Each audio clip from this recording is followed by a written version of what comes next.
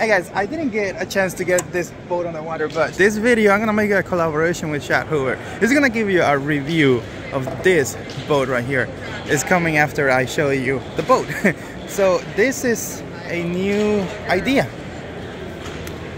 Look at this. Instead of you having your hands holding the paddle, your feet will be doing the paddling. It's crazy. Trident Explorer Watercraft, and it has wheels right here in the back built in. Now those wheels for sand is gonna be a problem. So this thing is stable. You have a lot of room back here. You could put tackle boxes and you could put other stuff, maybe a transom motor right here.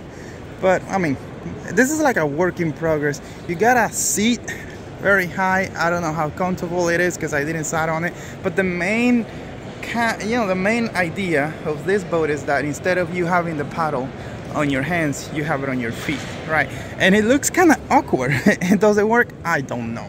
I'm gonna let Chad Hoover tell you all about that coming soon, but take a look at the hull. It's a cool idea. I just don't know if it's gonna work, if there's a market for it. Here, hold this for me. Okay, ready? I'm being filmed. All right, so Aliex just walked up to ask me about my reaction for the Trident Explorer, okay? And everybody has a tendency to want to be mean, to be honest with you. I looked at some of the Facebook posts and things like that, and here's my take on it. I love what the guy's trying to accomplish. Greg seems like a really genuine dude who is invested in an idea. Pedaling it or paddling it felt really awkward for me.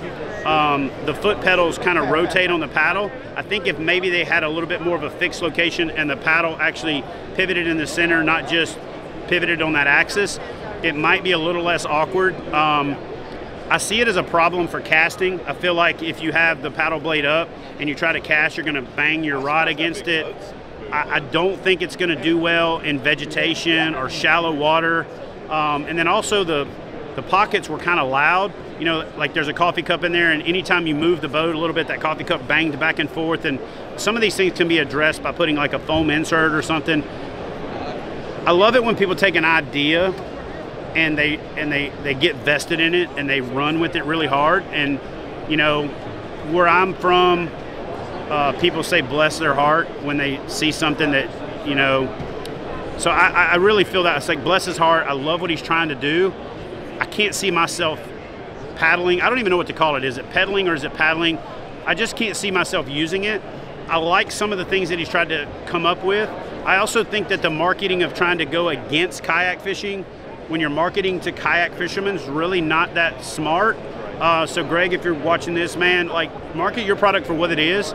Don't say you can stand up in this because you can't stand up in a fishing kayak, because there's plenty of us out there that stand up 75, 80, 90% of the time that we're fishing from fishing kayaks that are already on the market. There's possibly a place for it for the people that have similar experiences to what he has had in his fishing and are looking for that type of craft.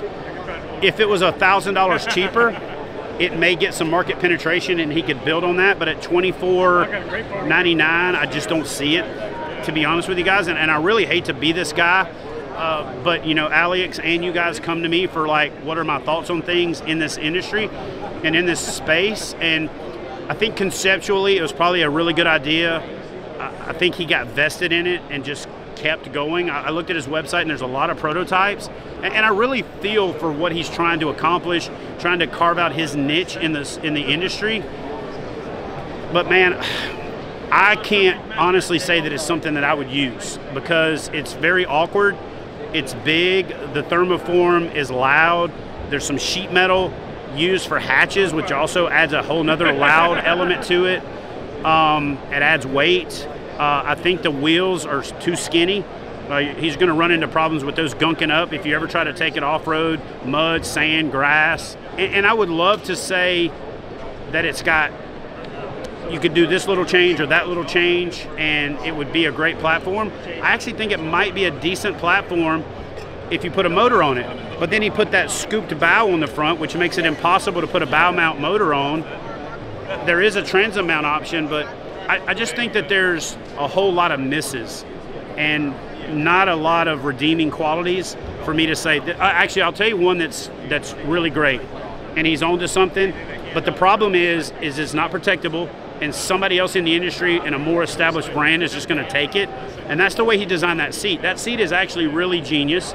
It's actually something I've tried to get kayak manufacturers to do for years, to have it where you can stand up, fold it up. We got pretty close with Wilderness Systems with the 360, but they didn't make it to where you could just stand up and convert the same seat into a leaning post. So that's a win, right? That's a takeaway, that he's got something there. And I love how he used track mounts to adjust the balance and to set the distance for the paddle. The paddle's super heavy, so even if you need to stop and maneuver, that thing is like, I mean, grotesquely heavy. So again, I like people who try to innovate. I like people who try to push the edge of the envelope. Man, and I even hate myself for what I'm about to say, because I really don't want to be that guy for this video. But if you guys have ever watched Shark Tank, and you see when Kevin O'Leary is a butthead to people and he tells them they should take it out behind the barn and shoot it. Again, I don't want to be that guy, but I firmly believe that that product is going to have a hard time getting any traction in the paddle sport space. And whether he wants to call himself a paddlecraft or not, when you put a paddle on it, it's a paddlecraft. It's a part of this niche. And so, yeah, man, I just couldn't see. Yeah, I don't see it working, to be honest with you. Yeah, again, I don't want to be a butthead. I don't want to be an a-hole. I just can't see myself ever using it, and I would be remiss if I told you that you should consider using it if I wouldn't, because that's how I roll. You know, that's what you guys like about me, and it's what some people hate about me.